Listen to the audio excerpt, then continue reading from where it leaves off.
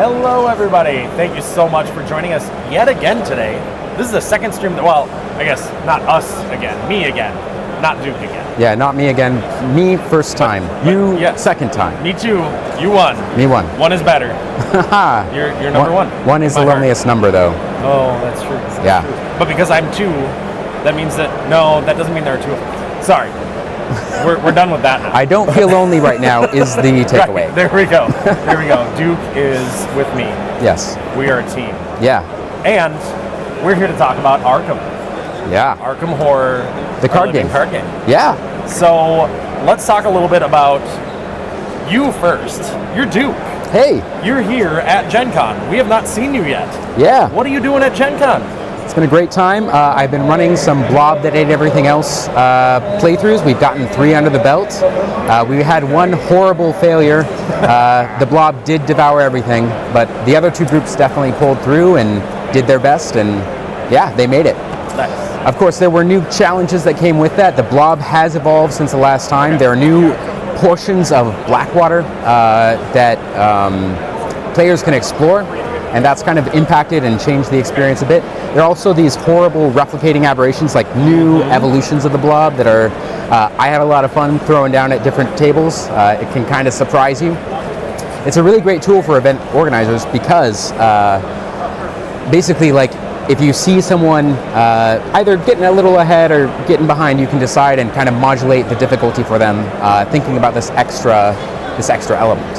Right, and when you have that player that's just a really good player, and you know that they are, but they just kind of irk you a little bit. Yeah. I'm kidding. None of our players do that. You could just drop one on them for fun. Yeah, I mean, I did it to everyone that I actually knew before the con. Nice, I love that. So yes, exactly that. Yeah. Nice. Yeah, I know, obviously, like, we're sitting here for the live streams. Your speakers are right there. Yeah. So it was really fun hearing the last time you were going through it and making an announcement every little bit. The Blob is at 50 or less health at this point, right? Like, it was super fun. I had a lot of funny voices too, so if you come to Gen Con next year, you will get lots of funny voices. They were entertaining. Very entertaining. Yeah. Nice. So, running the Blob, you have how many more through the weekend? I think we got 4 more. 4 more? Okay. Yeah, 4 more Blobs. Okay. Nice. That might eat everything. It's up to you. Right. Or the players. Can they do it? I mean, I believe in them. Arkham players are pretty hardy. Arkham players are used to overcoming insurmountable green oozy odds, so I think they can do it. I think one of them is going to fail though. Yeah. One of the 4. I will make sure one of them fails. All right. All right. You can't have everyone like just get ahead all the time. Right. That just wouldn't be fun. Yeah. Right. Arkham Horror is all about getting totally bamboozled and trying to make it out, and sometimes you do. Yeah. All right. Looks like I have a microphone problem, so. Okay. Just a second on that one. Well, yeah, okay, so I'm just going to talk really loud so that people can hear me through you, or I'll just get real close. Aww. But yeah, so we're talking about the Blob That Ate Everything Else here at Gen Con. Yes. But we don't want that to be an experience that only the people at Gen Con get to have. No, not at all. Like, we want to give you everything. Right. We want a veritable feast for you. Just lay everything out for you. So actually, I believe it's next week. Yes, we'll be putting both, is it Susie and the Blob That Ate Everything Else up? Yep. Yeah, that'll be up on the website for you to print and play with for yourself. Yep. It's going to be super exciting. Super exciting. And that's obviously next week, as you said. Yep. Another thing that we've got coming up very soon, couple months soon, I still count that as soon, indeed, is our Arkham Knights kit. So for those that have, you know, a group of friends that maybe hang out at a store and play the game, you should absolutely chat with your local store and see if they would be interested in getting this kit to support the players. Obviously, we want to support you all, and we want to give you cool new stuff that, you know, you don't have yet. We want to give you new materials to bling everything out and look super fancy when you go and play with your other friends. Yeah, you make the game what it is, and we love throwing new Eldritch horrors your way. Yes, we do. Speaking of new things being thrown their way, what? We have something new that you are going to talk about, and I'm going to look at you, nod, and smile a lot.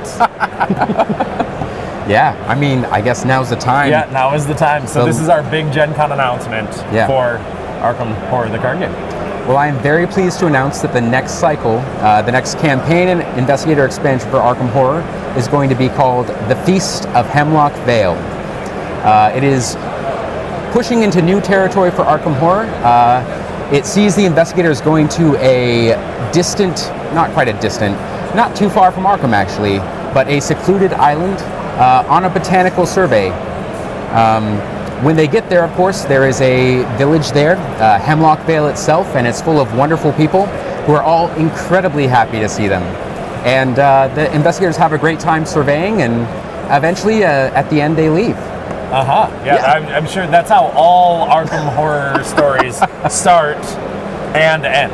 No, I'm not even lying. I'm saying that is how the story will go. Yeah.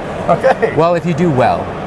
Okay. If you, there we go. If you don't, I mean, who knows? I mean, I guess we could talk about a couple of the different characters and surveyors who might be entering. Yeah, let's talk about that. So we're going to start with a character. Yeah. With Kate.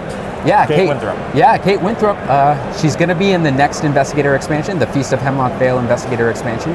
She is a scientist who is very good at researching clues, and that is played out by using clues as a resource in a way that they've never been used before. She has the ability to sort of research, like as you gather things, clues throughout the game, she has the ability to research her clues and get buffs to her skill test by moving her clues onto her actual science and tool assets.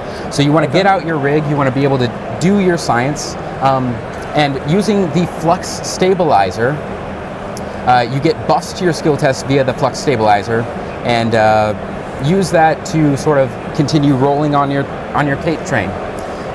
She also has access to a microscope. Like all scientists do. I think they carry them in their pockets. Yeah, I have a, when I was in a science class, I kept one holstered at my hip every time. But actually, she can use the microscope to observe enemies when they get, when they're fought or evaded. You can use the microscope to study them, and then it allows you to make a big burst of investigation later on to get even more clues. Sweet. Yeah. And then the most scientific of the things we're going to talk about today, the pitchfork. Yeah, pitchfork is a very, very complex tool that definitely has not accidentally skewered some players in playtesting. I did receive a best friend award for doing that, and I did do it more than once. It's a very powerful weapon, and I had a lot of fun with the design of it, because the idea is that like you're going after someone with a pitchfork. It does an incredible extra 2 damage for an attack, which is incredible for a basic melee weapon. However, after you do that attack, you have to lose control of the pitchfork and spend an action to wrest it out of whatever hay bale or unfortunate investigator you happen to have skewered. So.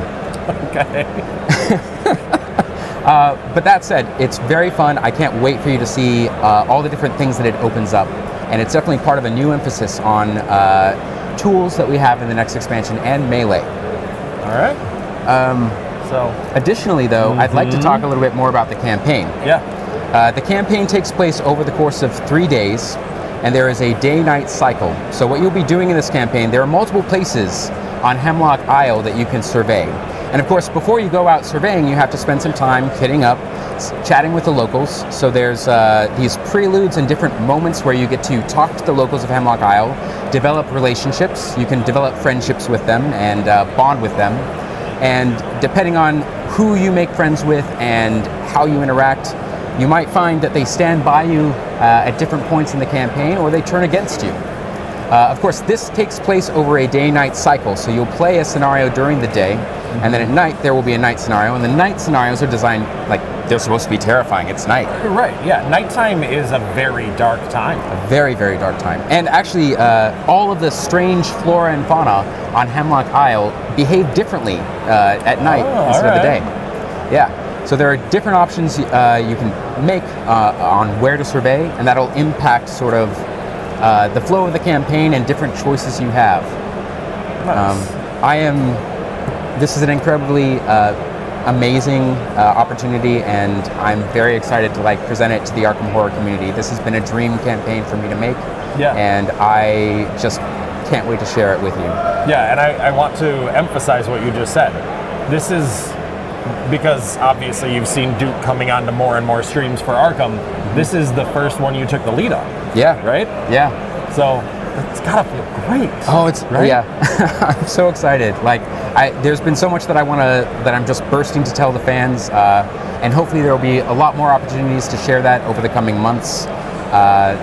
Yeah, it's a joy, and it's totally great. Like, it's a delicious feast. Think of it as a sumptuous banquet for all of you that I'm laying out. It's definitely not miasmic or poisonous or horrifying at all. Remind me never to eat around you or accept food from you. Maybe that's more important. Fine. Well, nice. Yeah. So that's super exciting. So next week, yes, we've got Blob for everyone else. Yeah. In October, we've got Arkham Knights. Yeah. And then later, we've got Feast. But I do want to point out, I'm looking at my watch right now. So pre-orders for this actually just went live. What? And there is an article up on fantasyflightgames.com if you want to learn about even more of the cards from both the investigator and the campaign content. Yes. Yeah. So there's a little bit more for you to dive into over on our website right now. And I'm just excited that we get to talk about it. It's about time you get to talk about your baby. Yeah. Finally. Yep. This is my gift to you all. It might be a poisoned, horrifying gift, but I think that's what you want. Sadly, you're right. You're right. It is what they want. But we're going to call it there because you've got a taste, and now you got to go read that article to get even more information. Is it a taste or an appetizer? Okay. I'll take either. All right. Well, thank you, Duke, for being here. Of course. This is a blast. Thank you for being here at Gen Con 2. Without you being here, the fans would not have had as much fun with that event. Because me running it, not the same as you. I mean, I think you do some funny voices, right? I could... No. Nobody wants to hear it. Is this not your funny voice? I'm sorry. All right, well, I guess thanks for joining us, everybody. No, but really, thank you, even though you're picking on me, which you're just filling in for Maxine, so that makes sense. Totally, yeah, just picking. Oh, wow. To the heart. No, on picking on me. Oh, I'm continuing the legacy. All right. Yes, you are. Yes, you are. But thank you to all of you for being here. Go enjoy that article, and we will catch you tomorrow. Bye. Bye.